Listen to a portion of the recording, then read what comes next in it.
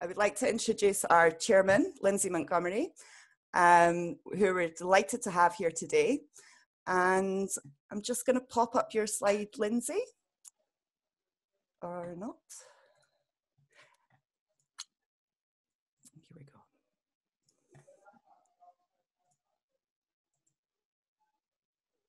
Okay, Lindsay. Okay, thanks, Paula. Good morning and welcome, everyone. Delighted to see so many people here today. My name is Lindsay Montgomery and I'm the chair of OSCR. I'd like to take this opportunity to introduce my fellow board members.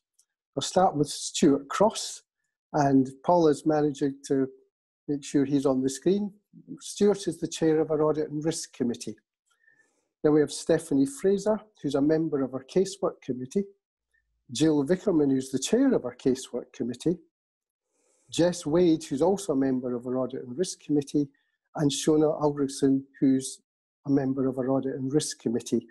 The only member missing today is our Deputy Chair, Pat Armstrong, who couldn't be with us, unfortunately.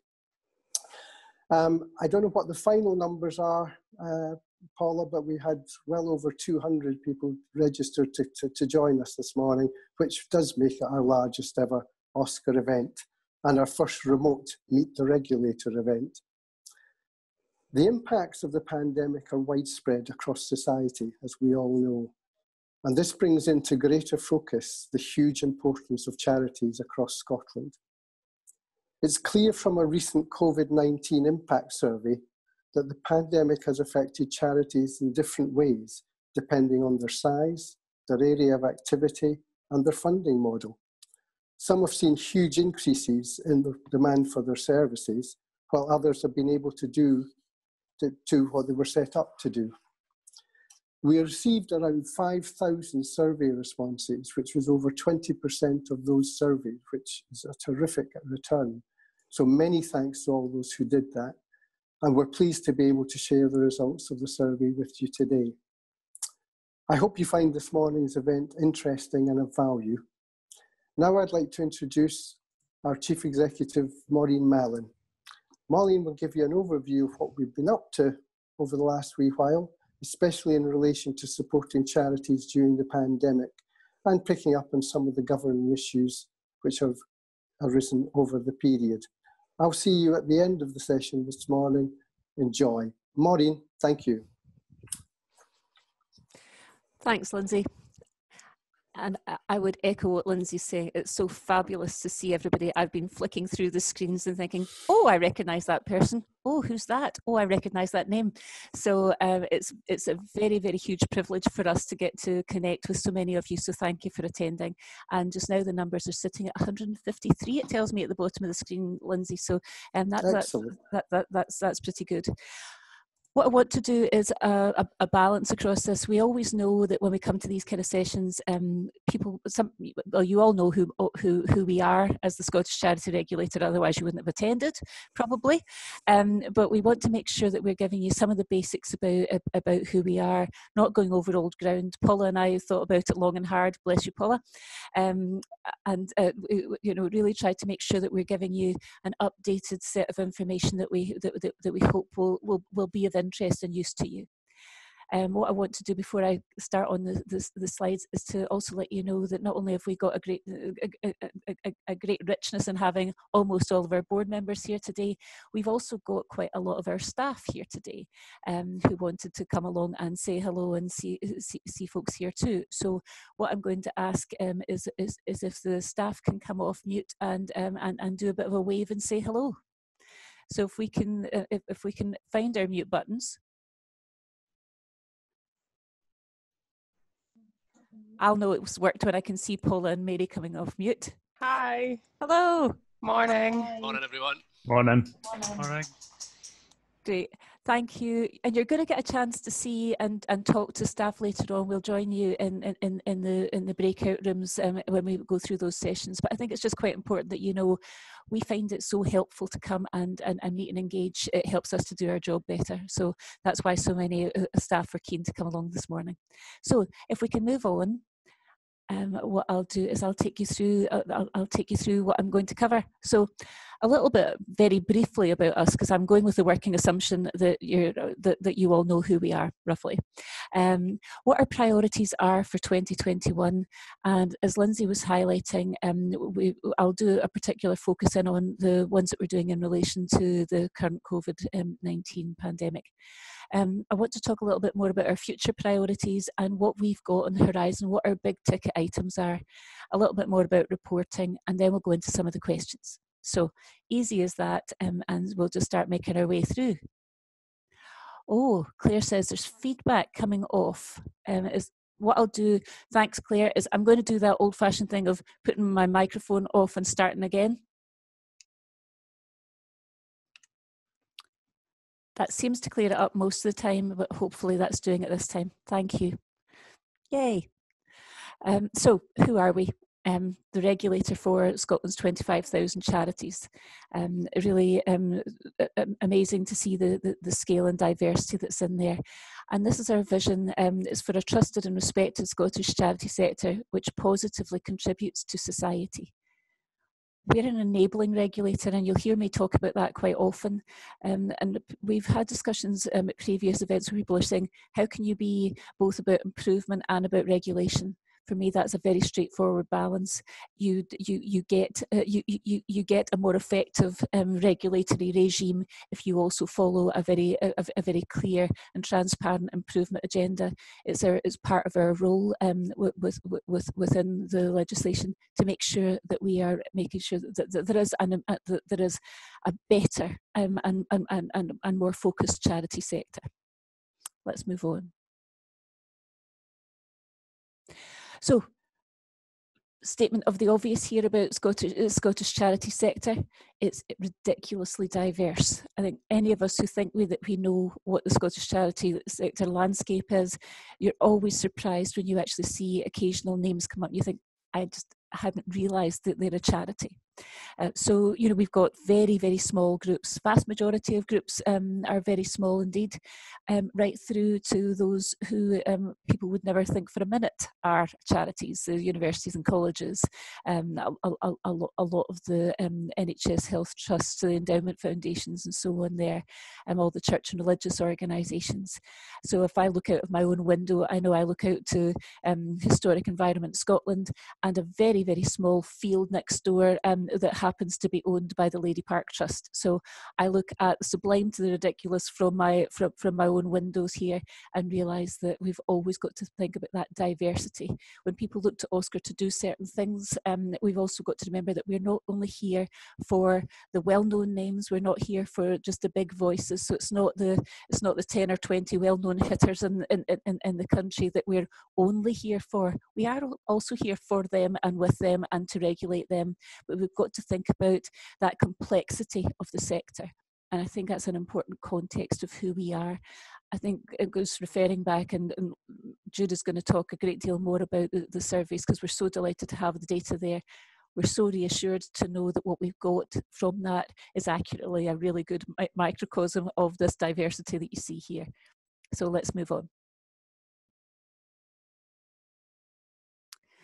So I mentioned being an enabling regulator. And what I want to do is to talk to you about the four main outcomes that we are using as the focus of our work for the next 3 years. And we'll be publishing our new 3-year corporate plan fairly shortly. It takes a little bit of time, as many of you will know just now, to get things published in a way. And although we're going for online publication, we still want it to look as best it can and as clear as it can. So it'll be out as soon as possible. So here we are. We want to make sure that the public have confidence in charities. That's ultimately what we need to do. If the public have confidence in charities, it's because they know that there's a regulator there. A lot of the time we know that there's an exact correlation between people knowing that a sector is regulated and actually being able to have confidence, as well, of course, as people having confidence because of the relationships they have with many charities.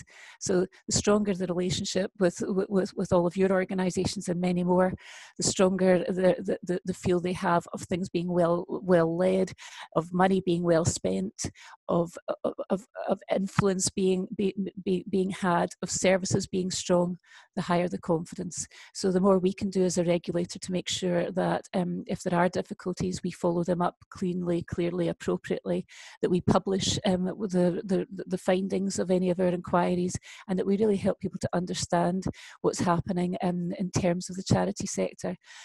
We're really in a place over the next few years where we want to make sure that we want to be increasingly visible, because what we do understand is that we've got a discrete role, but we've got a very, very important function for the public to really truly understand that they can have that confidence. So that's something we're really focusing in on.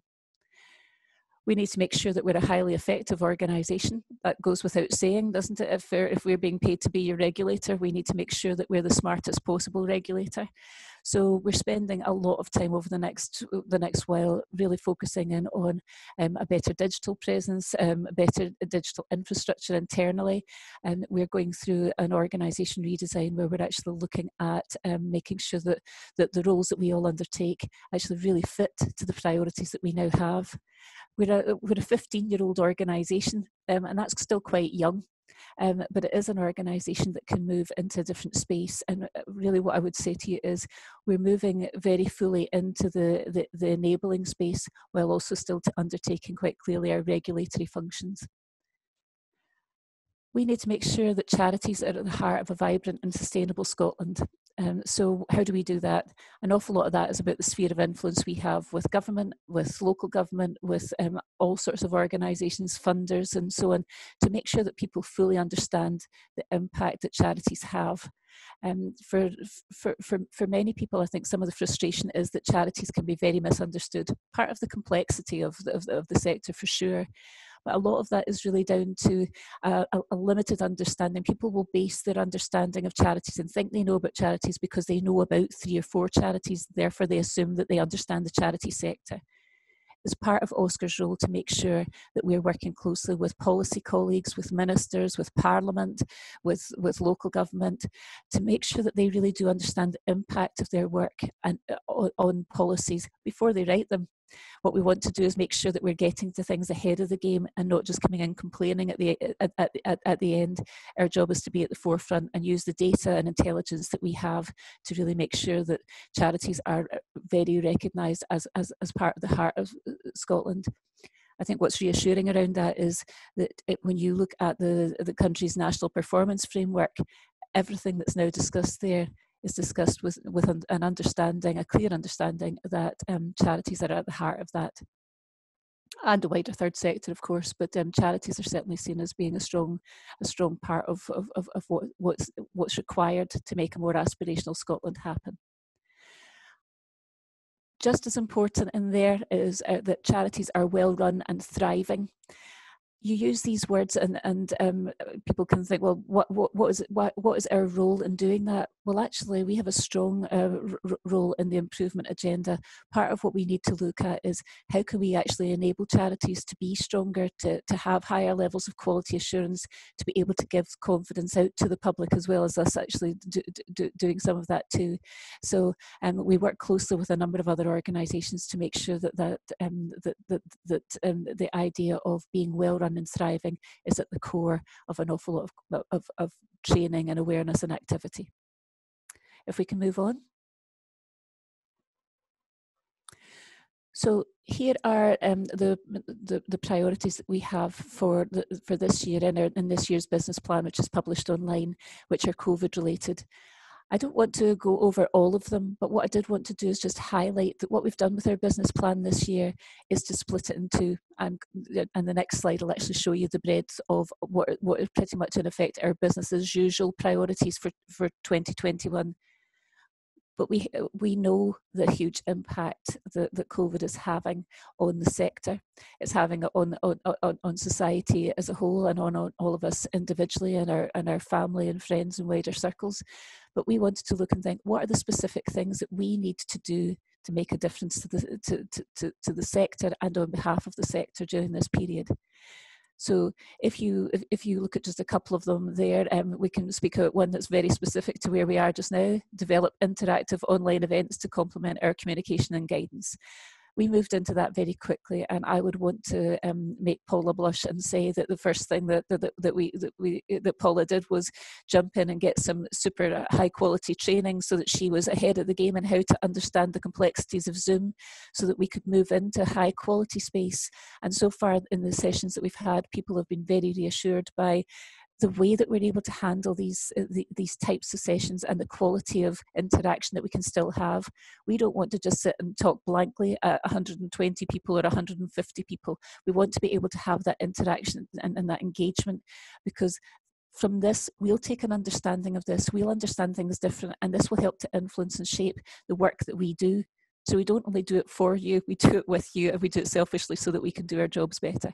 And that's just one priority that I think is worth highlighting. Can we move on to the next slide, Paula?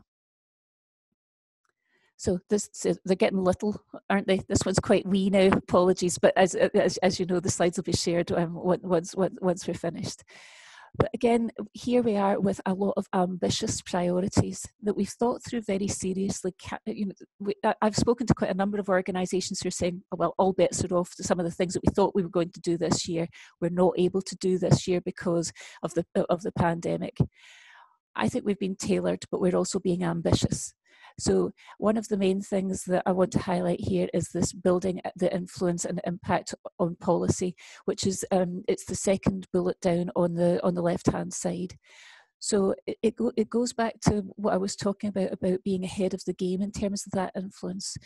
We are going to spend a lot more of our time making sure that we can take everything that we know and understand about charities and influence the shape of policy, legislation and guidance, not only with government, but in many other spheres.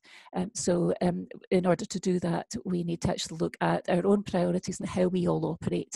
And that's all a core part of our redesign as well. So in looking at our priorities this year, we've tried to be tailored, a little bit sensible, but still have a fair old amount of ambition in there. And it's certainly not a quiet time in OSCR. I do want to pay tribute to our staff, and I hate to show off about these things, but the numbers in terms of attendance, the numbers in terms of people still engaging are absolutely incredible. We've got very high levels of staff who've got school-aged children or other caring responsibilities, and people are still working above and beyond. It's a very dedicated bunch of people that we have in OSCR.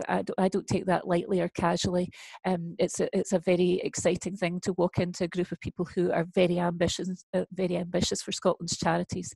And so what we're trying to do with this is a healthy balance. If we move on again, Paula. So some of the big things that we've got coming up. I've talked about helping the public understand the work of charities. We're doing a lot more in terms of what we're doing in our work with media. We're trying to make sure that we are enabling the public to understand how to use the register to really understand what's going on with Scotland's charities. So quite a lot of fairly complex work going on in the background there.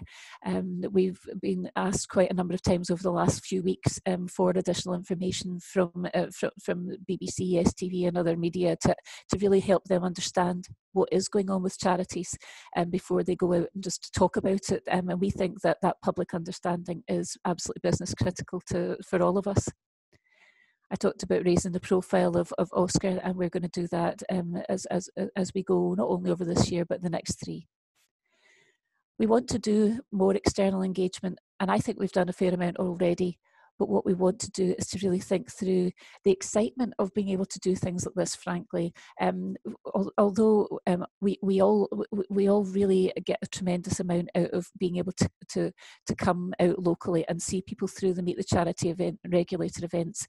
There's something amazing about the reach that we've got today when you think that nobody had to get on trains, planes, ferries and automobiles to get together today. We all just had to sit down in our house and click a button. We want to understand how we can maximise a great deal more on the engagements that we do, not only of our own, but actually joining in with many other organisations. So we turn up for an awful lot of slots where people want to hear from the regulator. One of the other things that's hidden in here is the development of a charity reference group. There'll be more coming out on that in due course, but essentially what we're trying to do is build a group of about, it'll be around 50 strong, between 40 and 50 people, who will be able to operate as a sounding board for us to really understand what's going on in Scotland's charities, and to help to shape and influence the work we do, and to enable others to do that as well. So that's something that we'll be working on over the next month or two. This idea of building stronger relationships to influence developments, it's very frustrating for us. If things come to us as a consultation, then it's too late. And I suppose that for me, it's as simple as that. We've got to be ahead of the game. And an awful lot of that is about people understanding who we are and what we've got to offer. I don't take it lightly to just think people should come to us because they should. We want to make sure that people understand the high level of value they get by engaging with OSCR.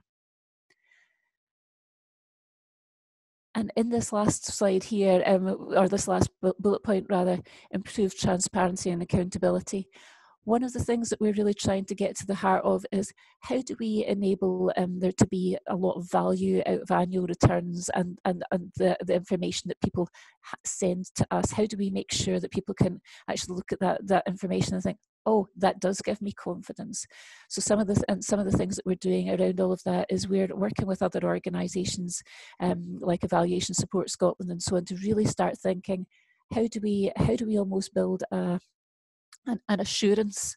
How do we enable you to all think about how you use your annual returns and annual reports for an assurance perspective, so that people can actually read them and think, not only that's a nice bunch of stories in there, or that's a really nice narrative about that organisation and I can see their accounts, but we want to actually really think about what can be built in to let people have that additional level of confidence.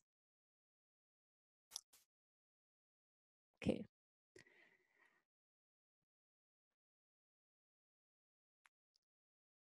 Thank you.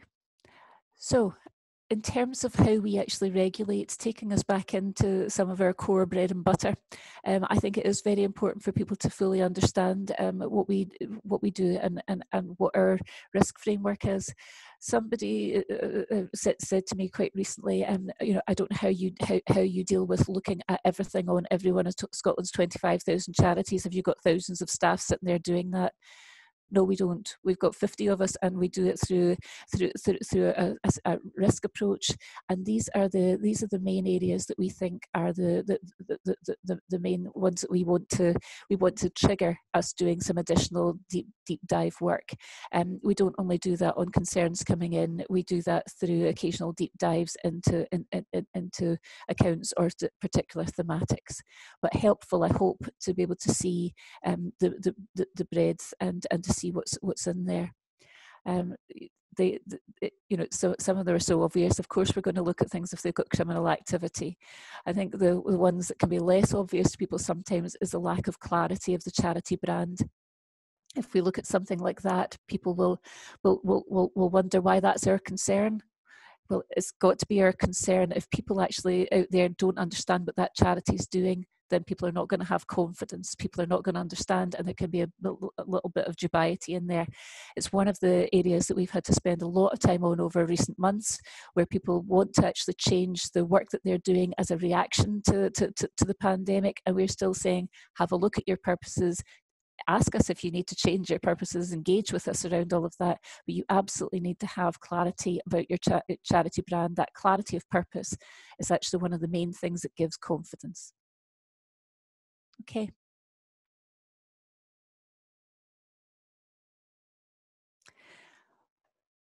One of the ways that we help to increase public trust is by making sure that we encourage every charity to use their registration logo.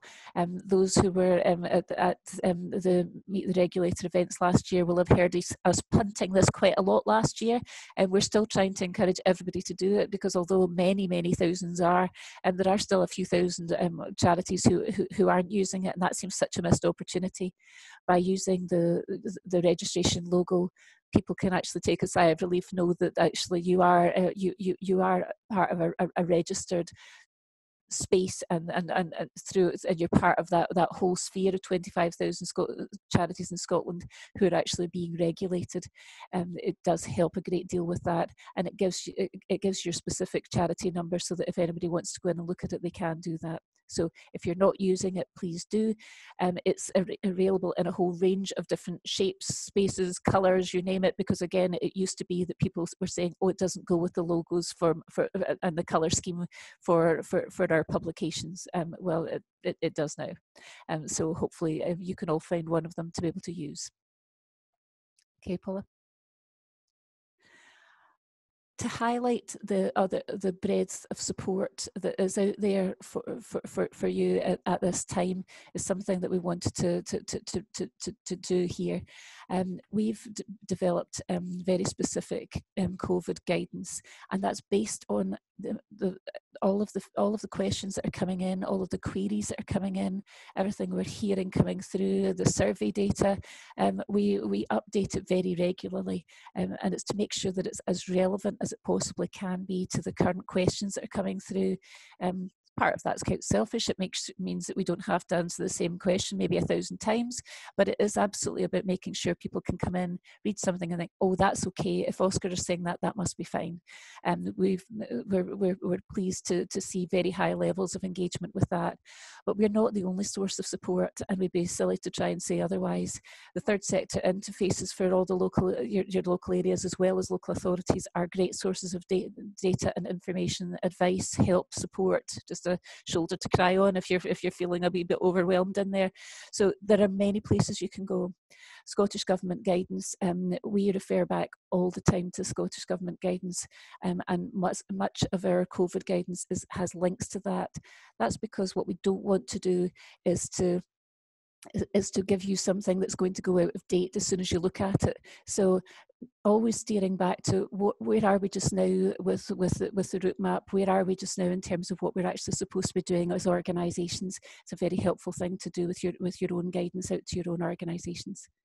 We've just mentioned a few others here, that Volunteer Scotland, Acosvo, and we've got the SCVO hub down there as well. The government put a fair amount of funding in straight away to making sure that there was a resilience hub that is hosted by SCVO to make sure that that people can go there for advice and support on furlough and all sorts of areas like that. So if you're not already using that and ours and in any of these others, please have a look.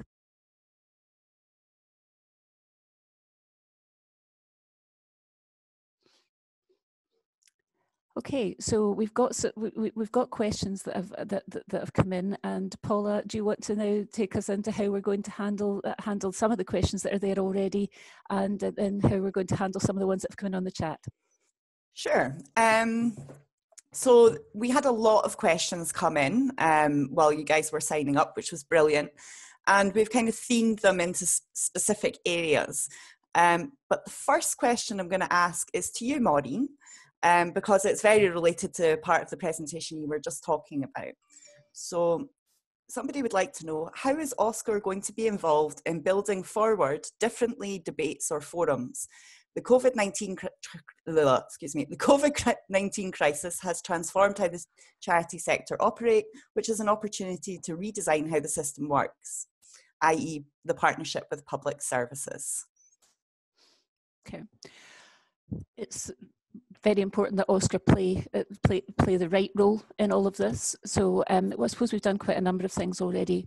One of the things that we did straight away was to really build on the conversations that we were having already with government. We, as a non-ministerial office, have a unique relationship to government and to Parliament, so we want to make sure that we are having the sphere of influence we should have in terms of what people are doing, making sure that when we're on the very regular calls that we're on with government in different spaces, that we're talking about ensuring that charities are at the heart of what people are doing, that we've got particular we've got individuals who are sitting and representing the sector on some of the recovery groups, the various recovery groups that are there, whether it's economy, whether it's social reform and so on. So I think our voice is being very loudly heard in all of that. We also make sure that we're working with other organisations, and we already had close working relationships with ACOSVO and SCVO, and we so basically I have at least weekly calls with my counterparts there, and it's not only me doing that. So Paula, you have regular contact with the events teams across all of those. Jude has very regular conversations with others from those organisations, with Volunteer Scotland, with all of those other national bodies. We're doing as much as we can to make sure that we're staying ahead of the game in terms of understanding where things are going, and we're building a coherence to that.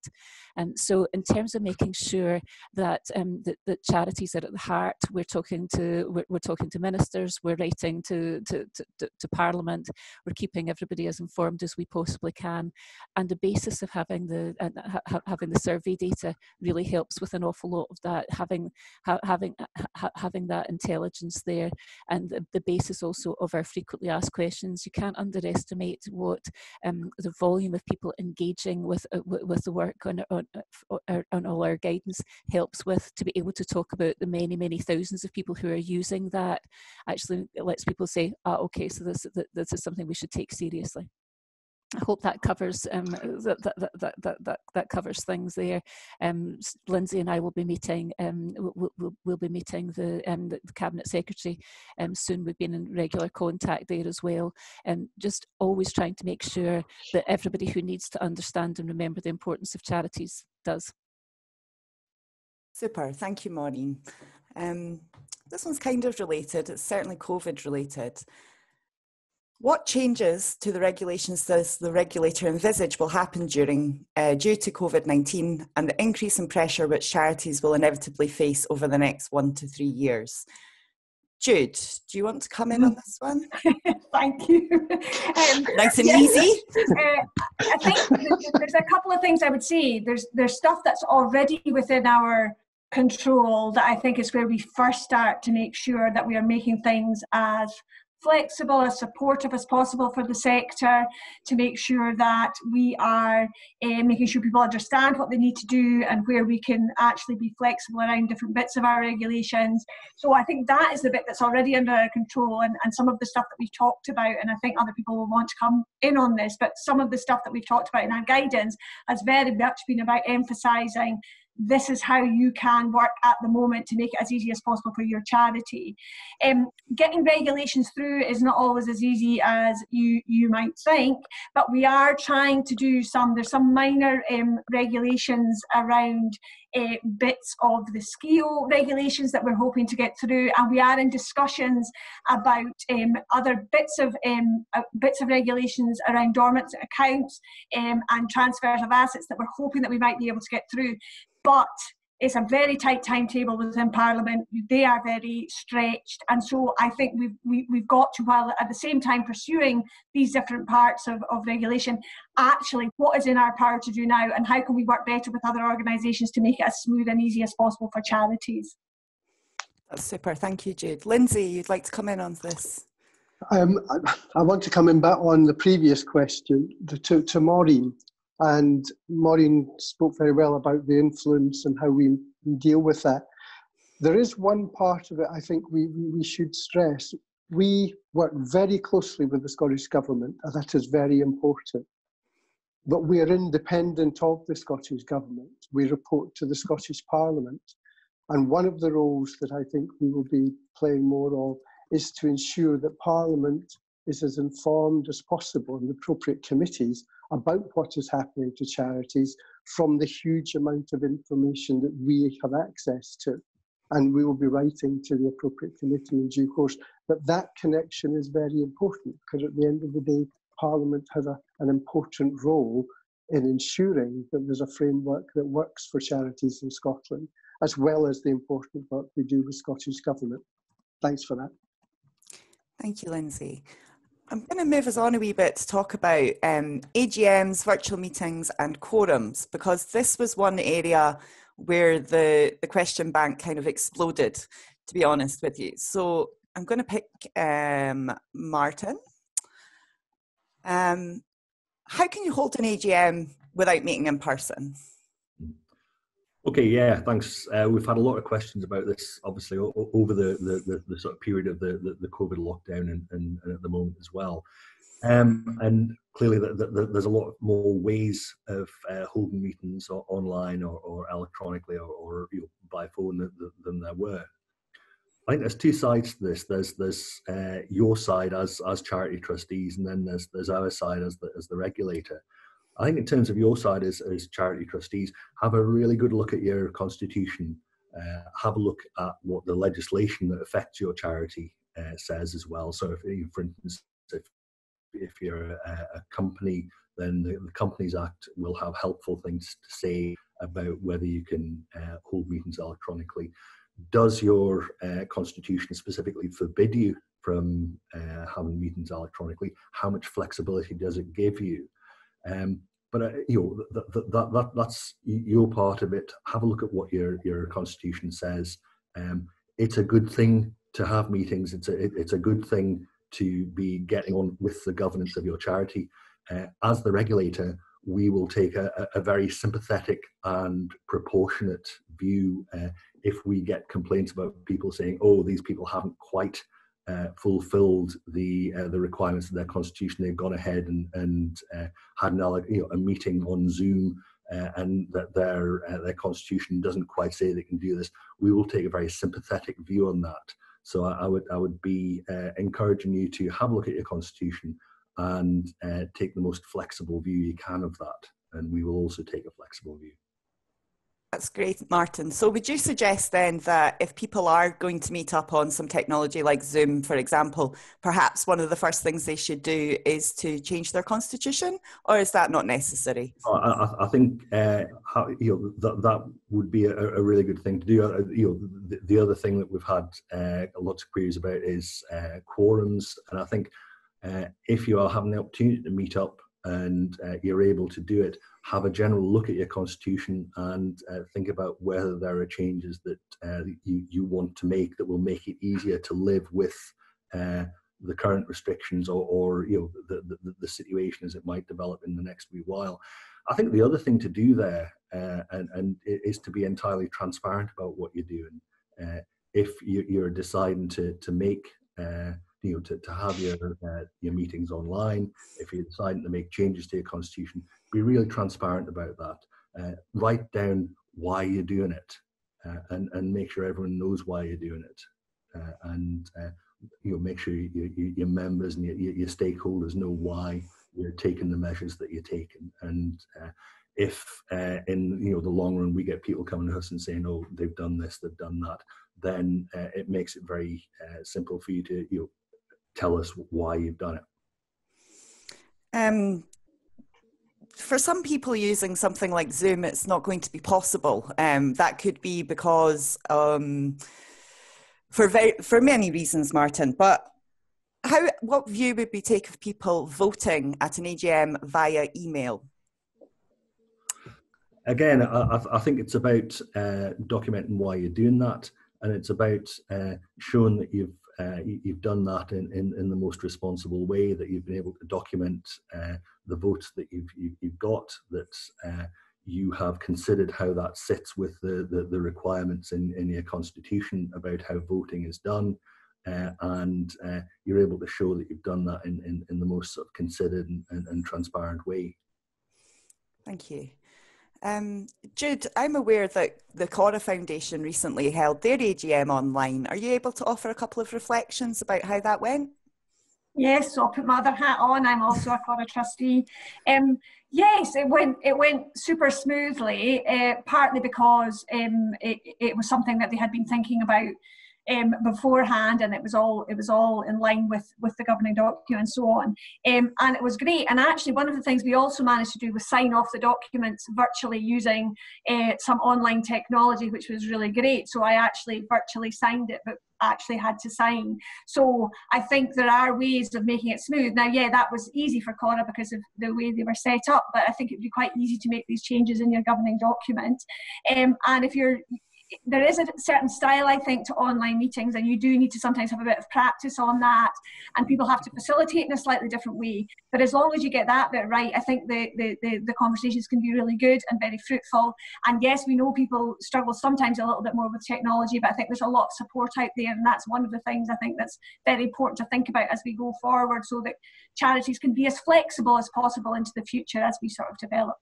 And be as resilient as possible in case something like this ever happens again, touch wood. Yeah.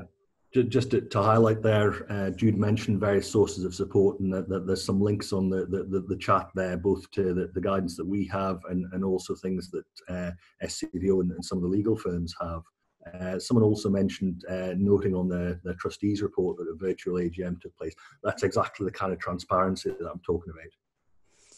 Super. I think we'll move on to the third area, which was of interest to most people, which was reporting to OSCR. So we have a lot of people who are worried because they can't get access to their financial records. They're having some issues with perhaps their auditors being furloughed, or even being able to speak to an independent examiner. And they're also a bit concerned about explaining some of their accounts. Laura, can you just tell us, are there any penalties for not reporting on time, please? Thanks, Paula. Can I just check that people can hear me okay? Yep. Yes, I'm seeing some nods, so that's good. No, the first thing I would say is don't panic if you can't get your accounts in on time. There isn't a penalty if you cannot meet the 9-month legal deadline that is in place. We recognise, and we have recognised right from the start of lockdown, that many charities would have suddenly found themselves in a space, whether they're trying to prepare their accounts, get them finally signed off, maybe have them audited or independently examined, that was going to be really challenging for all sorts of reasons. And so very early on, we took the decision that what we needed to do was to provide some sort of period of grace for charities. We can't change the legal deadline for submission of accounts, which is 9 months after your financial year end. That's set out in law, and we haven't got an easy mechanism to make a change to that. But what is within our gift is to be relaxed and give a period of grace in terms of how we're expecting and when we're expecting charities to be able to realistically file. We're also looking at how we can make some changes to what shows on charities' register entry if they haven't been able to meet their 9-month deadline. So we're looking at being able to change, hopefully, the wording and the appearance of what shows on the register entry for any charity that hasn't been able to file within 9 months. But what I would say is don't panic. We know that this is difficult. We know that you guys will be doing everything you can to get your accounts signed off or to get them audited. I would say one of the key things to remember is that if you're trying to go through an audit or an independent examination process at this time, work with your auditor or your independent examiner. They're trying to provide a service to you. They're trying to do a job for you. And it's going to be about trying to work out how they can best work with you through this period. That can be difficult if you're trying to provide them access to hard copy documents, for example, that might be in your office. That might be difficult. It might be very difficult for them to work out how they can do audit testing, for example, if you're getting your accounts audited. But working with them and regular communication is a really big feature of how those challenges can be overcome. Thanks, Laura. I wonder if you could just say a little bit more about the register and the changes we want to make. We obviously have written a piece which explains to funders how they need to look at charity accounts during this time. But there are a couple of people who are still a little bit concerned about what's happening with the register. Yeah, thanks. It is something that we are actively working on. It's not a very easy change for us to make, but we do know that we need to try and get a change made. So, for example, if your charity's late in submitting its accounts at the moment, you would see a red banner appearing at the top of the register entry. So the first thing we're trying to do is to get that red banner removed. We'll also try and amend the wording that's on the register in terms of the dates of submission to recognise that actually your charity's not been able to file within the legal deadline because of a COVID-19 issue that you've encountered.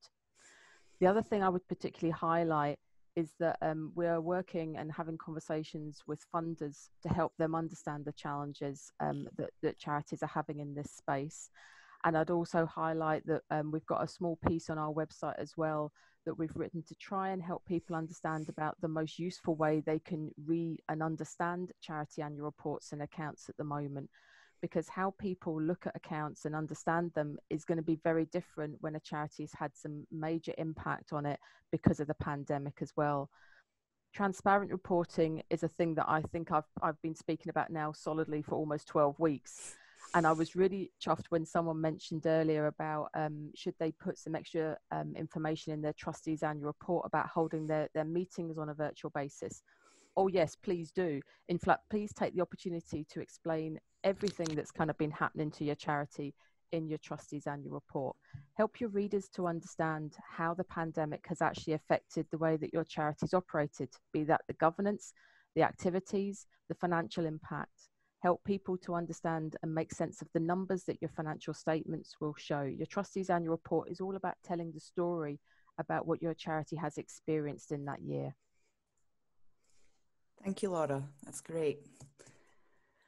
We've been asked an interesting question in the chat. Can we have a split virtual meeting with pre-recorded presentations of officers and 2 time slots for questions and gathering even smaller votes from both time slots? This would be easier participation for different time zones as we have members around the whole world covering 24 hours. Jude, you laughed. It's yours now. Martin, why don't you take that one because you were talking about each. I think the answer is yes, and better that than not. But Edward, Martin. Yeah, I think again, the boring refrain. Have a look at what your constitution says. Does it specifically tell you can't do this, and then work out how this is going to work. What are the downsides of this? Are there risks that people may misinterpret what's going on? Can you be transparent? Can it be clear to all the participants what's going on? And can you show, you're talking about votes there and voting. Can you show an audit trail as to how this is done and that everything's clear and transparent and above board? But I think it's about showing that in the context of your charity, the way you operate, that you've thought about the upsides and the downsides of doing this. What you're looking to do there is to have the maximum sort of meaningful participation from the members of your charity and the trustees, and balance that against the risks of the complexity of what you're looking to do there. Thank you. Laura, John would like to know, can we submit a report without financial information? If so, then how so? Okay, it's a good question because I imagine the question has arisen because of a difficulty to access financial information, which allows a set of accounts to be prepared. But actually, the two should really come hand in hand because the words are really what makes a reader make sense of the numbers, I guess, in many respects. So ideally, the two should really come together. It's really all about the numbers and the words all coming together to tell the story of exactly what has happened in the year. So if that means that the filing for that charity is going to be a bit late, then I think so be it, but better that we have all the information in the one go. Thank you, Laura.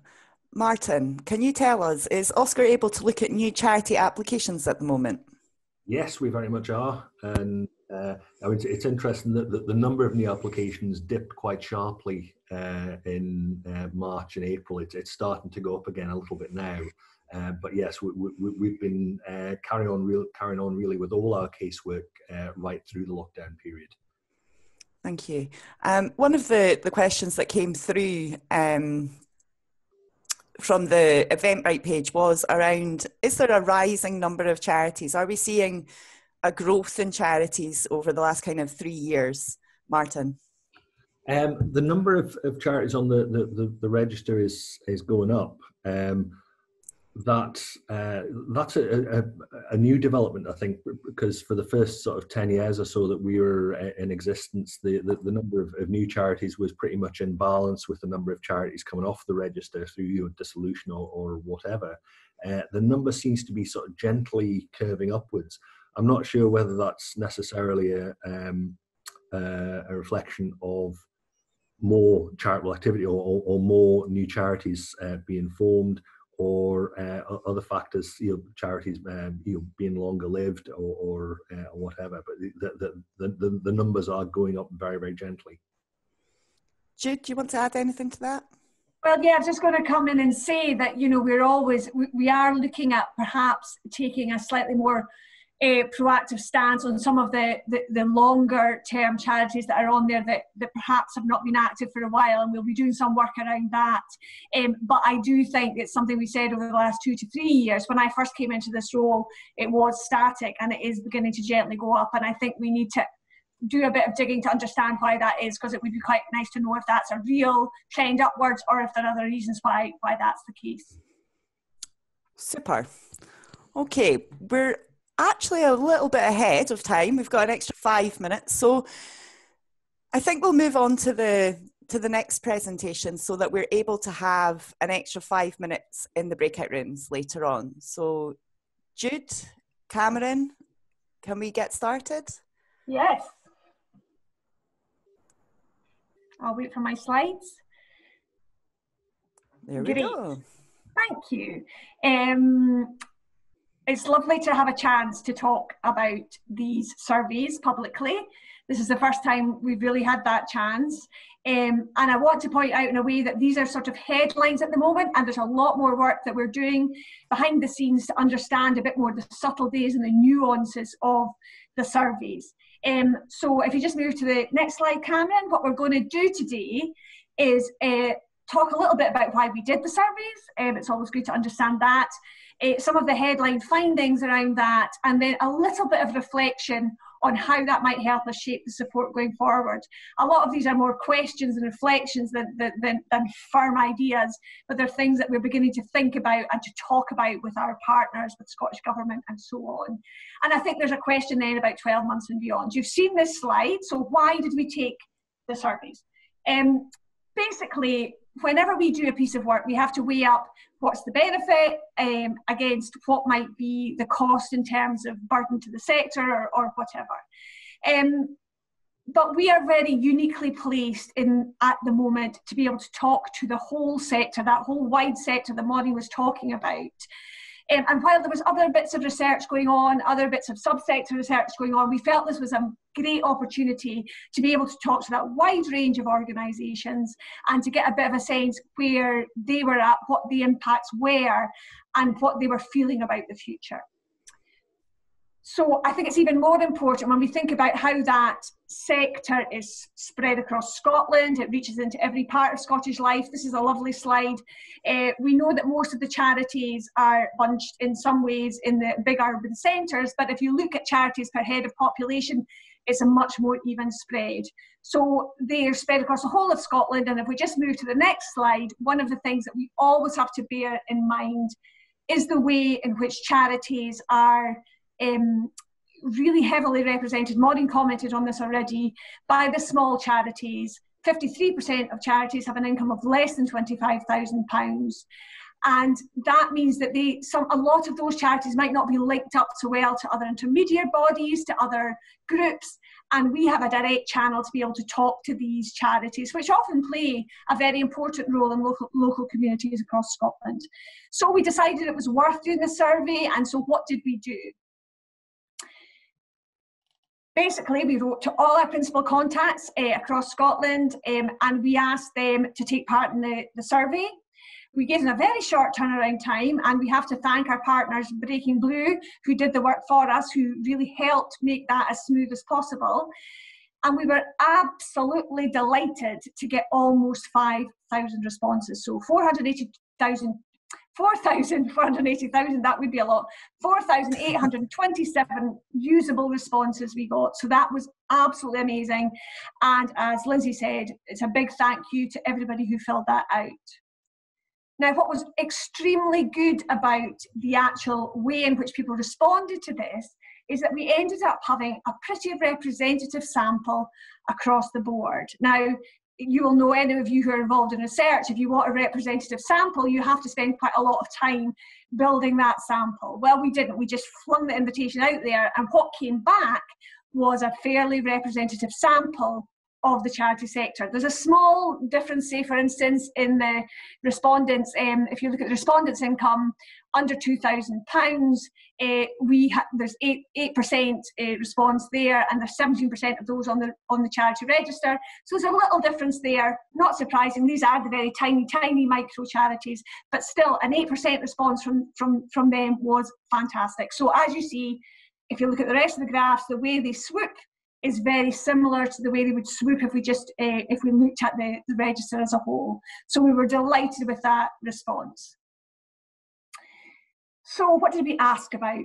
It wasn't rocket science, obviously. We asked about the impact. What did that mean in the way that charities were able to operate, and how were they responding to that? We went a little bit into volunteers, and that's been great, because those figures will be used by a lot of people, and we talked a little bit about financial threat and so on. So that was mainly what we asked on, and what I'm going to do is just to share a few of the results, remembering that below that is a massive data set that we will do a lot more work on, but we will also be giving other people access to, so they can go into absolute micro detail on some of the areas, for instance, volunteering. So moving on. So how are charities being affected? If you look at this slide, I've got two slides here about how charities are being affected, because one of them reflects the severity of how they've been affected. But a massive number of charities had to postpone or cancel events, not surprisingly. Linked to that, but also sort of linked but slightly different, is the whole loss of income from fundraising, because many of these events might have been fundraising events, so 51%. And if you add to that the lost income from trading, 42%, or other sources of fundraising, what you're seeing, not surprisingly, is a big decrease in money coming into the sector over this period. Linked to that, you have the whole disruption of support or services to beneficiaries, which is sitting at 42%. Now that's a pretty high number, but what's more worrying about that is if you dig down a little bit, two sectors were more affected: housing and mental health services, where there was a higher level of impact. And that can be quite serious when we're thinking about some of the impacts of the COVID crisis itself, and what that means for people out there and beneficiaries out there. So that's what I mean when I say below these headline figures, there will be other figures that will help us influence debate, talk to the right people, make sure the right information is getting out there. If you go down to the other blue ones that have been highlighted, they're all really things that, you know, OSCR has had lots of questions on, we hold dear to our heart. Governance issues, we've talked a lot today about AGMs, and that is reflected in the survey. People at that stage were unable to hold them, or were worried about holding them. Charities struggling to actually just meet, and again, that's very difficult if you want to govern your charity well, and at a time in crisis when you have some big decisions to make. And then if you look at the reserve question, and that's something we do want to do more work on, because what you're seeing there is 30% saying it's affecting the reserves, as you would expect, because reserves are built up exactly for this kind of crisis. But what does that mean for charities going forward? And we know there's some issues about charities who have got strong reserves, but of course they're the ones who are not getting emergency funding. So how sugary does that make them going forward? So Cameron, if you just move to the next slide, and that just shows you that for some of these, they were severely affected, very much or severely affected. So again, it just reflects the same kind of issues, mostly loss of fundraising and planned work or events postponed. So what you're seeing is a sector that has been highly impacted, not surprisingly, by COVID, and that has affected both their operations, but it's also affected their ongoing work and their future work, because it's affected fundraising. So moving on to the next one, how has charities responded? And there are some pleasing things here, not surprisingly. we know from the charity sector that there's a great deal of flexibility and that people do try to keep functioning even in the most difficult circumstances. So for a lot of charities, what they've managed to do is to provide remote support. So 47% saying they've managed to provide remote support. That's great. And 28% said they managed to adapt to meet their beneficiaries' needs. However, you're also seeing 36% of charities not being able to operate, having to stop operations. And then you've also seen a very interesting figure, and we're going to talk a little bit more about volunteers, that 32% had to reduce or cease their use of volunteers. So these are quite interesting figures, a very active response, but also some very serious impacts in terms of the ability to offer the services that charities might otherwise be offering. So volunteers, already Volunteer Scotland are looking at this in a little bit more detail, and we'll have lots more information on this. But it is quite interesting, and it raises some quite interesting questions, I think, for future situations where we might be in crisis. So for 37%, that's quite interesting, it had no effect. So that might be charities who have long-term volunteers, were able to redeploy them, were able to employ them in some of, in their ongoing activities. That's quite a high number. But there's 18% who saw a major decrease in the number of volunteers, and there's very few that saw an increase in number of volunteers. Now, we don't know, there's a lot more discussion to have around this, but we know that at the same time that these figures were being gathered, there was a massive number of people who were putting themselves forward as volunteers. And the charity sector per se has not been able to absorb them in the numbers that were put out there. We all know how many people wanted to actually do something. Now, there's lots of positive reasons for that. I think a lot of people got involved in more informal volunteering. But what does that mean? We need to understand this in more detail so that we can think about how, if something in the future, how do you tap that reserve of people who are ready and willing and able to get involved in a response situation to such a major crisis? Financial threats. So obviously this is a biggie. So I don't know why I said that with a cheery voice, because it's not necessarily cheery. For some people, they've seen this slide and said, well, actually, I would have thought that might have been a bit worse. So, that there is a sense in which that is true. And some of the figures that came from other bits of research much earlier on had that critical in 12 months figure being slightly higher. But 20% of charities that took part in this survey said that they were likely to have a critical point at some time in the next 12 months. So that's 1/5 of all charities. So that is somewhat worrying.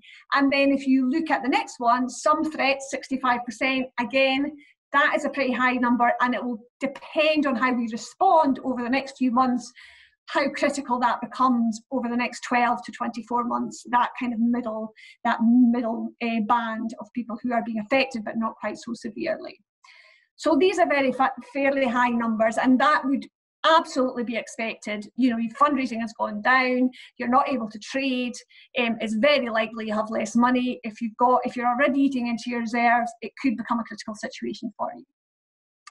Moving on, and this just reflects something similar about your ability to actually work over the next period. And Cameron, the last one, which just shows it in a nice pie chart. It just shows the 20% and the 80%. And when you look at it like that, it looks like quite a big chunk. So we just have to be aware of that. And again, what we don't know is the survey is always at a moment in time. Things will already moved on. And one of the things that we are going to do is to repeat this survey or something very similar within the next 6 months to see where charities have gotten to and to actually assess how much of this is becoming critical and then feeding that information in as well. We asked about the sources of help and advice and what people were using. So I think very rightly, Scottish Government comes out on top. That's great. People have been looking at it and using it. I think the second line there is very, very important for us all, for us as a public body, for everybody else. It comes out a second, actually getting your information off Twitter, off LinkedIn, off Facebook, etc., Instagram. That's where the information is coming from for people, for the majority, for many people. So are we making sure that we're making the most of these? We have been trying over the last period to do that, but we just, you know, that we have to continue that journey, because obviously that is the route in for many people, and particularly for younger people, into getting information. And then we are third, so we were quite happy about that. There's an interesting stat there though. So it's quite a lot of people who've seen our stuff. 25% have used it. What we don't know if that 55% didn't use it because they didn't need it, or they didn't use it because it wasn't any good. So there's a bit more work for us to do to actually understand that figure. But we're very pleased that people are looking at our website, looking at our guidance, and then hopefully using it if they need to make sure they're doing the right things. And then, as you would expect, there's lots of other good sources of advice and support that are mentioned there. And then when we get to the sort of the kind of support from your funder bodies or from the bodies that you work closely with, you've got quite a high level for funders, and we've seen that over the piece. The funders have been very engaged in discussions with charities, a lot of them lessening the restrictions on their funds or taking restrictions away, and trying to be as flexible as possible where it's possible for them to do so. And I think the charity sector has been appreciating that. Second one, local authority, such an important source of support for the charity sector. And this is an area that we want to engage much more with, that local authority level, where charities have a very direct relationship with the local authority, and making sure that they have the information they need to make the right decisions around that. And then interestingly, your accountant comes out third. So that's good. People are using the experts that they have to make sure they're doing the right things. And then, as we always direct people to the third sector interface, so it's worth a shout out to them, because they can come out as fourth on that list of people, of sources that have been directly tapped into. I'll just go through these, but the next one's relatively fast, because we just asked about what kind of support people were using, what kind of support people were tapping into. And not surprising, again, your local authority funding, independent grant funding, and the specific funds that were run by Scottish Government around wellbeing, around the Sporting Communities Fund and so on, and the Third Sector Resilience Fund, they all come out there as something that people have either used or would consider using in the future. Now that's quite interesting, because of course some of these funds will not be available in the future. So what is going to be in place for charities who are going to be needing a little bit more financial support over the next period? And these are the discussions that we would get involved with around that. And then the non-funding support. Interestingly, the top one is information and advice. So charities just want to make sure they're getting the information, they're getting signposted the right way, and guidance. Guidance is the second one, which is sort of relatively similar to the top one. So do people know what they need to do, how they can do it? And then the third one, which we've talked a little bit about today already, is how flexible can we be as a public body, but maybe others as well, in terms of filing and reporting deadlines. And we've tried to take that very seriously and make sure we are being as flexible as we possibly can be within the strictures of our legislation. We asked the question, what else would you need or like, or the support from us and from other support organisations? And there was quite a high number. They're lower percentages, but continue with the support. So there is a sense in which there are some signals that the support that has been offered, both by us and by other support organisations, has been relatively good over the period. So not resting on laurels, not thinking that we've done everything that we can do, but saying that's great. How can we build on that and make sure that that's what we're doing over the next 6 months, over the next year? And then the people say, no, you don't have nothing, don't do anything else. So that's quite nice. But there's a lot more that we could be doing. So we will continue to explore that.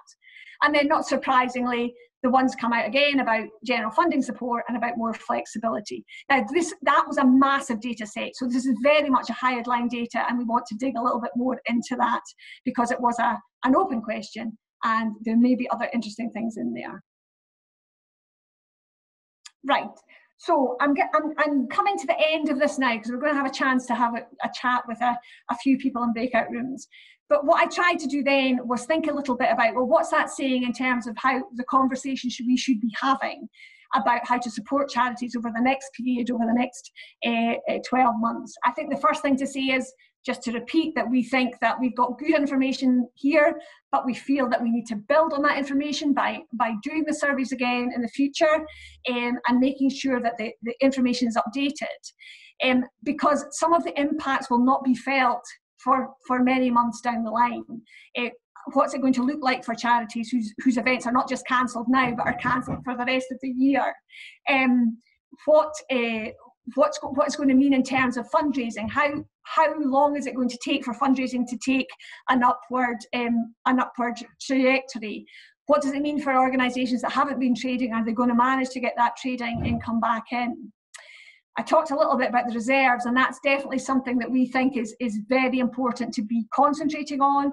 And we've got a role to play in that, and we can certainly share good information and have good conversations around that, and how to support charities to build in risk and resilience to what they're doing.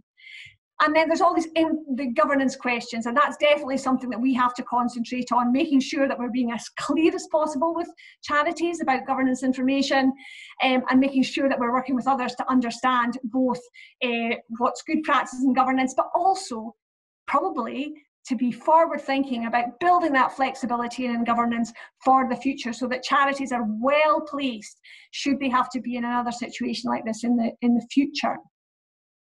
There's a lot more work to be done to look at the vulnerable groups. I mentioned mental health charities because that's something that leapt out at us, but there will be other groups in there, and we need to try to drill down a little bit, both us and then when we share the information, other people, so that we can have a good conversation about sort of more targeted support going forward. What are the contingencies around some of these more tricky areas where support is going to be needed for the next 6 months, a year? More support is going to be needed, but there's less money, and there's less, and there's just less resilience. So how do we support those sectors? And then just planning for the future. I've mentioned us thinking about doing the surveys again, and I also think it's just good to remember that one of the main things that will be different here is what's happening in different sectors, but also what is happening in different sizes of charities, large and small and so on. So getting that analysis and making sure that we're making the most of the information that we have.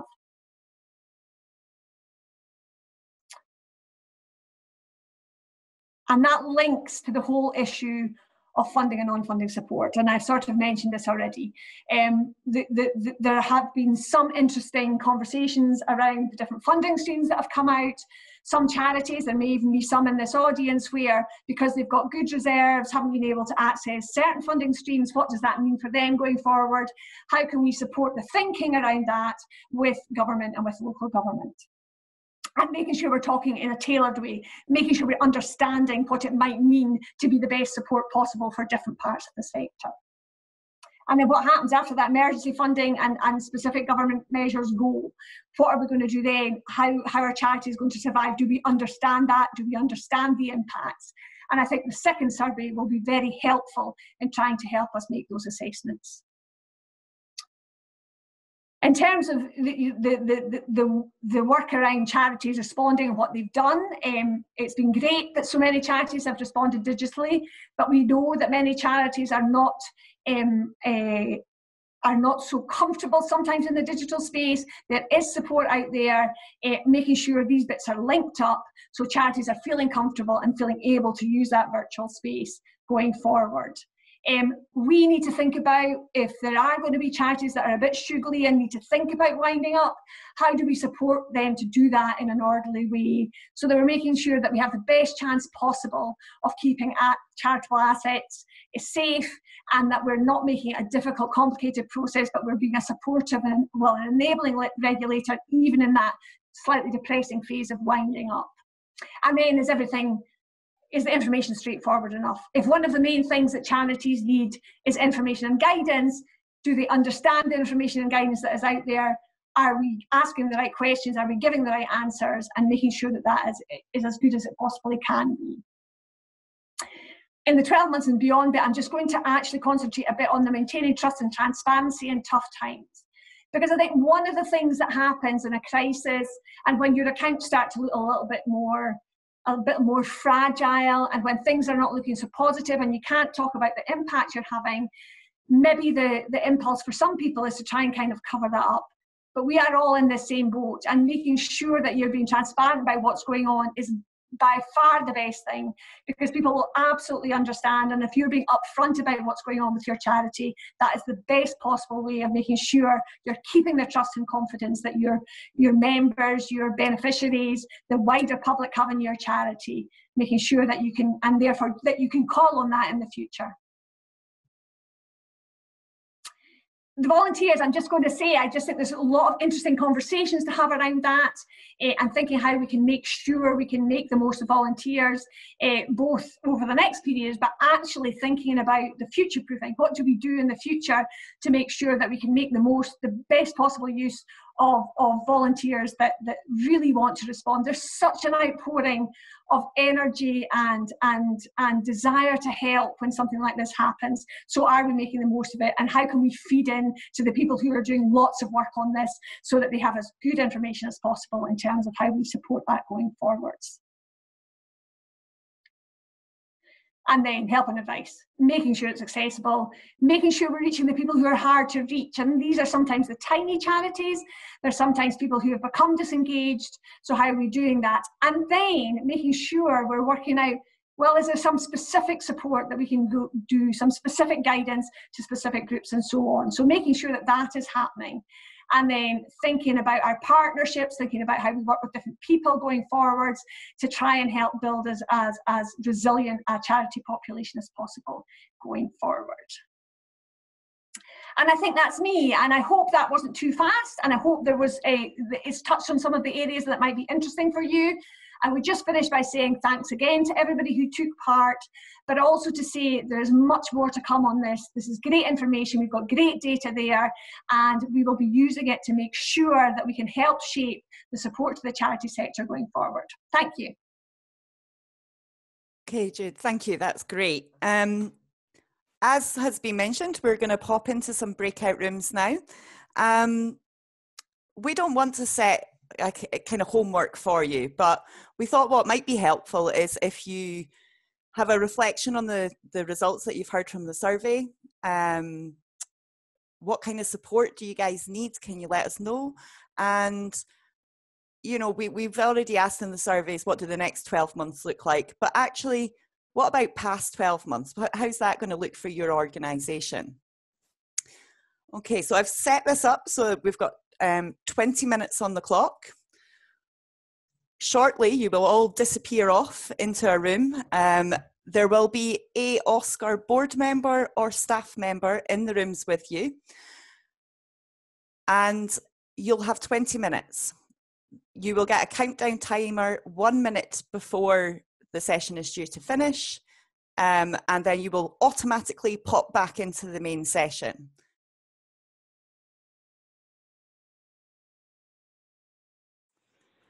Hi everyone, welcome back. I hope that you had a good chance to have a bit of a conversation with some people that you hopefully haven't met before, and I hope that whatever that conversation was helpful.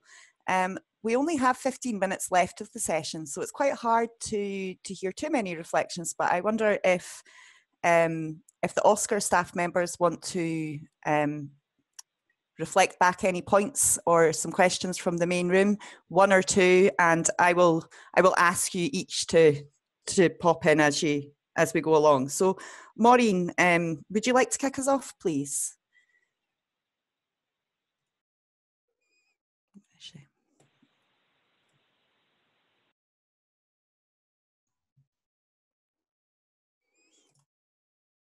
I think I'm unmuted now, am I? Good. Yeah. All right.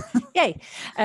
Yeah, really helpful session. The main thing that was coming through was the variability and the diversity. We had the huge impacts on some charities where everything that they had planned for this year has been decimated, and it's how to actually come back and recover from that, how to keep on lobbying, how to keep on making sure that your voices are being heard while you're keeping everybody on board, and come up with lateral and pragmatic solutions. So there was some very interesting solution focused stuff coming through.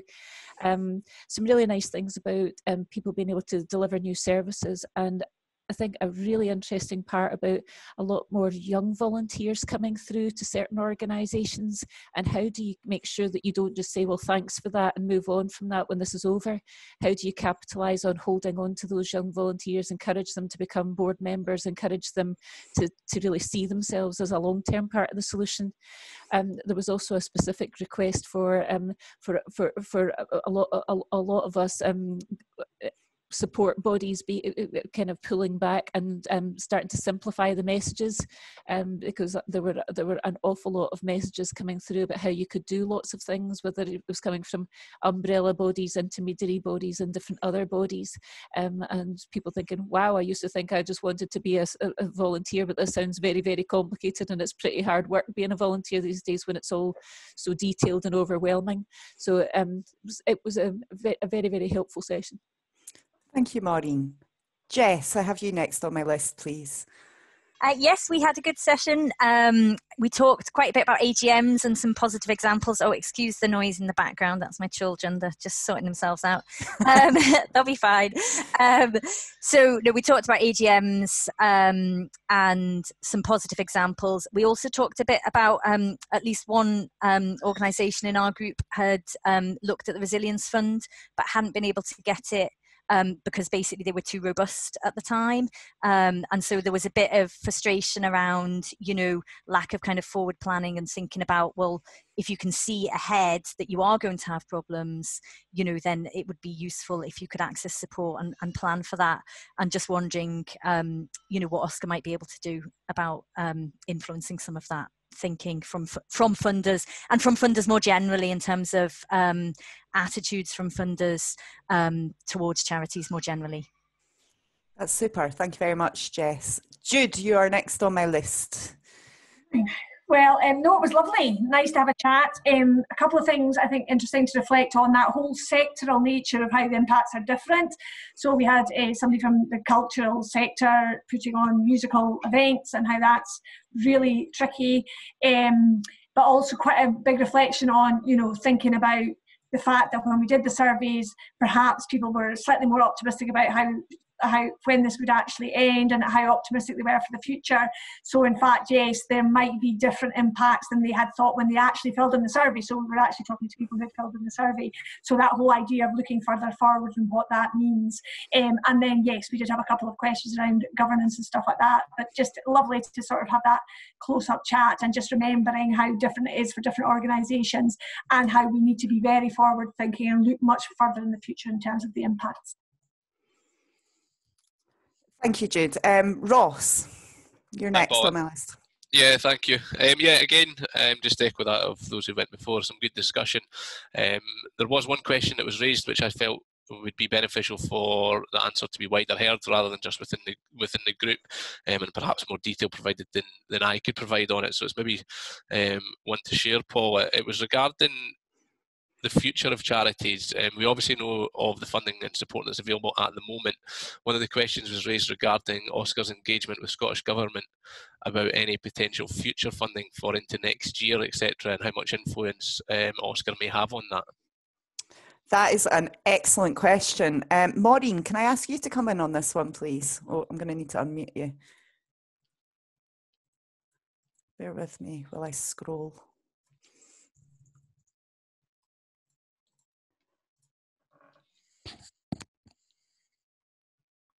There we are. Thanks, Paula.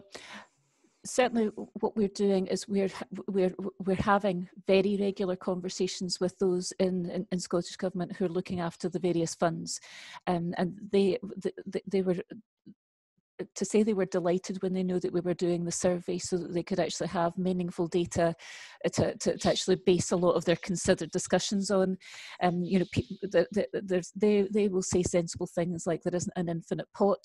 You know, we won't have lots of funding streams just popping out of nowhere. But what they want to do is actually base what happens next on the considerations of the data, and we're having those conversations. So let us be very clear in terms of the things that we understand about those who, when I talk to them, I say so organisations feeling penalised because they've actually been able to do the right thing, organisations feeling that they're being more honest, organisations feeling that they're trying to be lateral and well thought through, while others are just able to say, well, thank goodness we weren't doing as well last year because we can get money.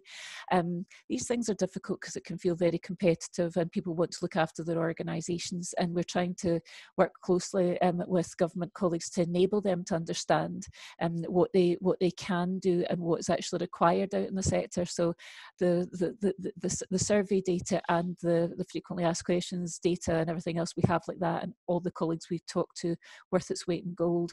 I think going back to Lindsay's point that was very well made at the beginning of the session, it's very, very helpful that we're independent of government. So we have that close dialogue with them, but we're not sitting as part of government. So it's our job to actually take that data, take that informed intelligence that we have, and help them to come to the best considered responses with it. And we can say things that others can't, because we're not, you know, although our money comes through government to actually fund us, we're not part of them and we're not beholden. So we will say fairly unpalatable things if it's required to make sure that the points are fully understood. Thanks, Maureen. Just while I've got you there, we've had a question through the chat that I think is quite a good one. Alan is wondering if you're advising charities to plan for both A, a new or near normal scenario, and B, contingencies for a further lockdown. I saw that question coming up and I thought that's a great question, Alan. I really like that one, so I'm glad I got that one. Yes, bluntly, it's got to be both. You know, where we all thought we were 2 months ago at the beginning of all of this, where we all think we're going now, where we'll all think we're going by 1 o'clock today when people have heard Mr. Swery. This is a moving feast, and this is a changeable area. And what I think staff, volunteers, trustees should all be considering is how do we reasonably operate over the next while. In some ways, the best thing can be to do it in reasonable chunks. You know, what will we be doing over? What are the priorities over the summer, or what are the priorities till October? What are the priorities through to the end of the year? What's it going to be for Plan A, for Plan B, or Plan C? And these things are going to keep moving. I think I would really encourage everybody to go back and have a proper look at the government route map, and to use that to really genuinely try to position what your organisation has found itself doing and could be doing quite differently through that. And certainly from an OSCR perspective, one of the things we're doing as an organisation in the Charity Regulator is we're looking at our own transitions. So we have a transition group that's made up of a cross-sectoral group of staff who are working alongside our senior management team to think through what should we be doing as priorities for our staff, for where we should be based, what we should be doing, and what we're going to do to celebrate all the flexibility of home working, what we're going to have to reprioritise if we can do certain things. We're thinking about our events in certain ways. We've made up our minds that we'll do our events through at least to the end of the year in this way. We've all got to have Plan A, Plan B responses to it, and I think that's only reasonable. So yes, I think if people were saying they're only thinking about the fingers crossed it'll all be okay, that'd be terrible. And contingencies for a further lockdown, well, I think so many of us found ourselves in this much faster than we considered. Now, if anybody is people are saying that we may have second waves, we may have all sorts of things. We simply don't know the answer to that. But what I do know is that it would be very, it would be pretty difficult for trustees to sit and say, oh, we decided we weren't going to bother thinking about that. You know, if we're being told there's a strong potential of a second wave or a different wave in the winter especially, why would we not be getting ready for that? So I would be expected to see the discussions and the decisions on all of that sort of really sensibly logged, and even if you can't come up with the answers, the fact that you're considering and you know that you're going to be thinking it through. Thank you. Okay, Wendy, you're next on my list, please. Yes, I had a lovely chat. Thank you, folks that were in my chat room. So we chatted a bit about AGMs, and people seem to be finding kind of, you know, ways of doing them, and seem to be kind of pretty upbeat about those. A good story about a charity that actually feel that they have benefited from this because they have had to go virtual, and people that would have been reluctant to consider these IT and technology alternatives have now thoroughly embraced them and are finding it very positive and beneficial, particularly the sort of the virtual coffee mornings. The other thing was a concern, which I'd like to pass over to one of our senior managers, if I may. It was to do with being able to maintain the level of charitable activity, and, you know, or should I say the question is, what happens if we can't maintain our level of charitable activity? Martin, do you want to take that one, please? Yeah, and I suspect this will be something that will be affecting a lot of charities. I think it's about having a really honest and clear think about, is that likely to be a short-term problem? You know, is it something that will resolve itself as we come out of lockdown? Are there longer-term implications for how you operate and whether you're able to operate? What does it mean in the context of your charity, and having an honest discussion amongst yourselves, and I think making a positive, having a sort of positive discussion about what to do, rather than simply letting things, don't let things slide, don't let things run into the sand. If you think it's going to be a pause with what you can do, then I think be transparent with people about that, and make it clear in your annual report and in your reporting to OSCR, and that's helpful to us. If you think that's going to be a permanent thing, if you think, no, it's not going to be feasible for us to continue, then the responsible thing to do as a trustee is to have an orderly, managed way of closing the charity down, and making sure that the resources it has and the enthusiasm of its volunteers does good elsewhere in the sector. So I think it's about having honest and clear conversations about where you are with what you're able to do. Super, thank you, Martin. Do you want to give us feedback from your room? Is there anything that hasn't been covered so far? I think one of the interesting things, people have moved on to virtual ways of doing things, in really interesting and different ways. But there's a word of caution about that. There are limits to that, and one of the survey results was particularly relevant there. That was about the effect on charities working with mental health, and that there are limits on what you can do without that one-to-one, in-person contact with people who are having difficulty with their mental health, and you can't go entirely virtual there. There are limits on that. That's super. Thank you, Martin. Jill.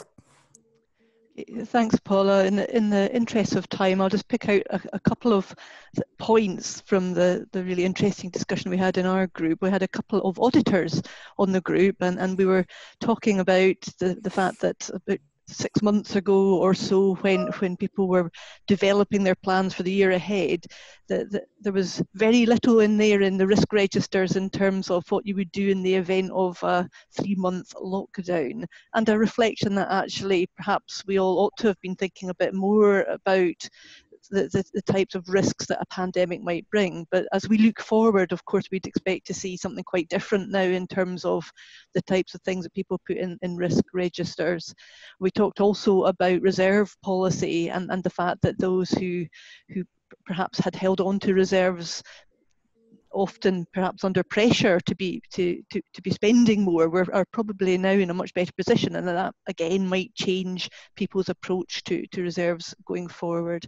And the final point I would make, and I've noticed this in the chat bar as well, is that this type of virtual event that OSCR's hosted, I think, has gone down well, and there was a call for us to do more like this, not just during the course of the rest of this emergency situation that we find ourselves in, but going forward as well. Super, thank you very much, Jill. I'm really conscious that we've already hit the 12 o'clock mark. There's still a little bit of feedback to give, so if you guys don't mind, we're going to continue for another 10 minutes or so. For those of you who have to leave just now, just to let you know, there will be a short survey coming out in about 5 minutes to your inbox. This will give you an opportunity to provide feedback to us, but also if there is a question, a burning question that you haven't managed to have answered today, you can pop that question into the survey and one of the staff or myself will come back to you. So if you're all okay to stay, then next on my list is Stuart Cross, please. Right, thanks, Paula. I'll be try and be brief. Lots of very similar points to what we've heard already. Variable impact across differing sectors. Some of the restrictions on virtual technology, particularly in mental health support and others. 2 or 3 specific points that came out. Couple of contributors in the sort of broader heritage sector making the point that they anticipate a bit of a lag even when they do get back to activities that allow them to trade, and making the point that actually they're reliant on other regulators, so for example safety and health inspections, and some of those other regulators are actually furloughed. So there's going to be a real backlog of inspections from other regulators before they can actually get running again. So that interface with other regulators was quite important, and the impact on timing. That point came through. A point about health and social care partnerships already engaging in revisiting commissioning plans and getting involved in some decommissioning. We heard a story of one provider that's had to close down because it was decommissioned and the services passed on to somebody else. So commissioning and decommissioning was coming up. And then a final point on technology, which was one that's close to my own part and which a few of us shared, a plea for consistency across local and central government. Can they please start to make their minds up whether they believe Zoom is a good or bad thing? Lindsay Montgomery will appreciate my comments on that one. So some challenges around particularly local authorities, some saying yes, it's okay to use Zoom, others saying no, it's not okay to use Zoom. So a variety of points from us. That's super. Thank you very much, Stuart. Stephanie, can I ask you to come in next? I'm terribly sorry. I thought you'd already left. No, I'm still here. I do have another meeting at 12, but I am still here to give our feedback from our room, which we had a great discussion. One of the things I would say is that from our breakout room, there were people for whom technology, actually access, depending on where you are and how good your broadband is, can be a challenge. So actually moving everything onto an online thing for some people is a challenge, just nothing to do with whether they can use it or not, just whether they can access or not. The other thing is we're talking about a few people have been going through audits during this time, and the auditors have been sometimes using OSCR to say, no, we can't do that virtually because OSCR require us to actually see things like stock or whatever it might be. And I just wanted to bring that to the big group because, Martin, you had said earlier that OSCR are trying to be as supportive and helpful in this current time. And I had suggested that, you know, a quick email or phone call to OSCR might have cleared that up, and that sometimes auditors saying, well, we must do this because OSCR insists on it, sometimes it's worth just clarifying, particularly at this point. The other point that I thought was really interesting in our group was the difficulty of ongoing financial projections. So again, this came out of the experience of people being audited and auditors wanting to ask questions around going concern and wanting ever more detailed financial projections, when in fact we are in a situation where things are changing, frankly, on a monthly basis. You know, the example is if the furlough scheme changes, that has huge implications on people's ongoing financial projections. So, what our group tended to do was, you know, the trustees tend to be meeting more. They tend to be looking more closely at ongoing budgets. But the idea of probably where we were all this time last year, that we were sitting with a budget for the year ahead, is not practical in today's operating climate. So that was just the feedback from our group. It was a great group. Thank you, Paula, for organising it. Thank you, Stephanie. Thank you for staying on for that extra 5 minutes after your meeting as well. Shona, can I introduce you next, please? Yep, that's fine. We had also a great chat in our group. The feedback was that the survey results were perhaps a bit more optimistic than some of the participants expected.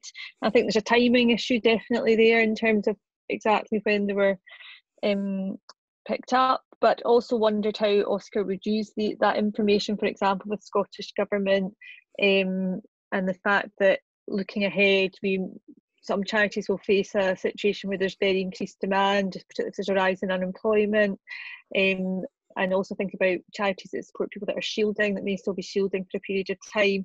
So really, how will that data be used to inform and advise government to support charities? So we had a chat about that. One of the participants in our room was from the Royal Highland and Agricultural Society of Scotland, and I hope I've got the name correct, James. Hope I did that right. But obviously, really large-scale events, and really looking for guidance on, you know, how do you deal with 50,000 people coming through to an event going forward, and what does that look like, and the knock-on impact not being able to do that has on other charitable work that they produce for free, educational work in the schools. Obviously, I haven't got that. So looking for guidance around that. I know a smaller charity looking for guidance around about just really practical things about distancing. So, for example, they have a time list. Members of the public can come into the office, should be putting up screens, you know, what are the really practical level bits of guidance. And we just talked more generally about the difficulty to plan when there's still a level of uncertainty. So you have the route map, we have the phases, however, we're not, you know, you can see it with phase 2, we've not gone fully into phase 2 on day 1. And also, you know, potentially we'll have to dial back should there be a second wave, even on a local level. And so basically what that translated into is I need to be very flexible, and that was also quite scary and quite challenging for a lot of trustees.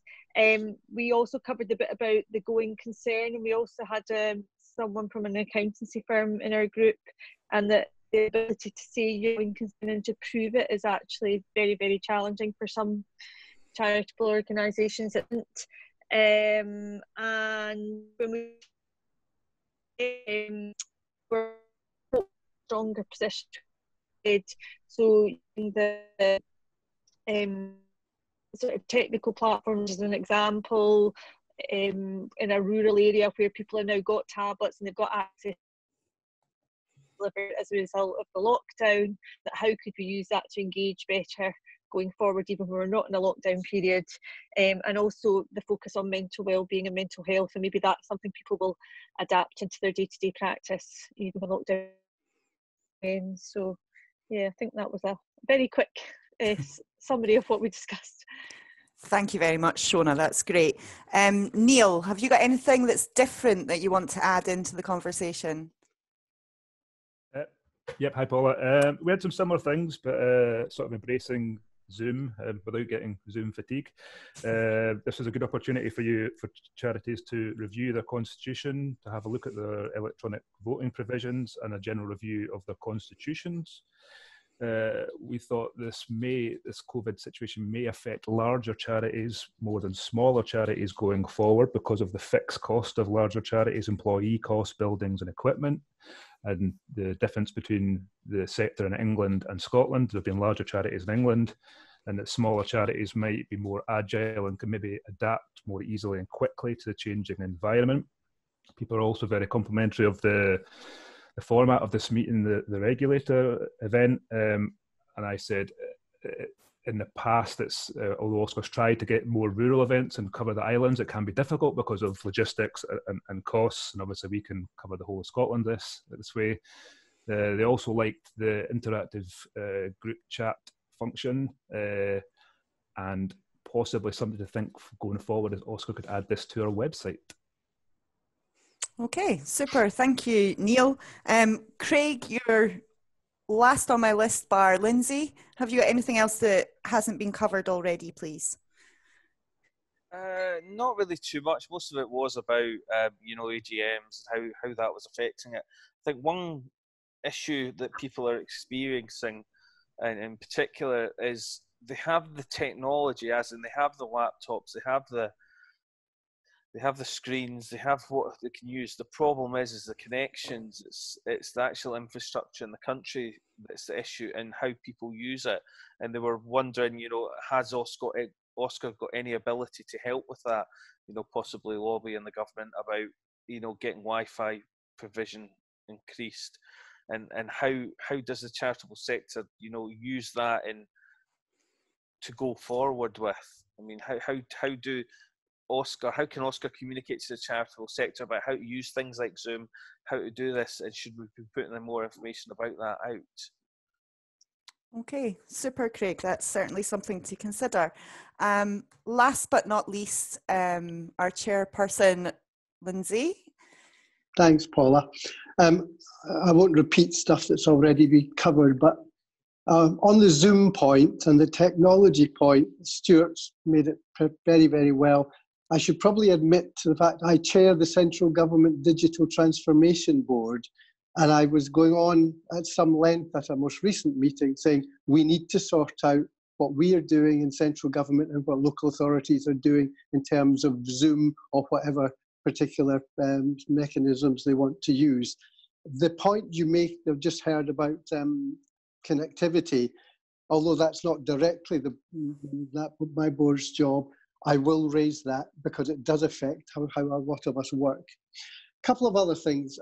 One of the people in our group is a lawyer who deals with a lot of trusts, and the trusts are finding with what's happened with the stock market, they are looking hard as to what sort of money they're going to have available, and many of them are worried they'll have a lot less. So that's something we really all need to think about, if that's where we get money from. And many of them have closed their doors just now because they've done what they can do. There was another funding issue, and that was for organisations that are very connected with COVID and the activities around that. A lot of the money is available for whether it's Heritage, Lottery or others.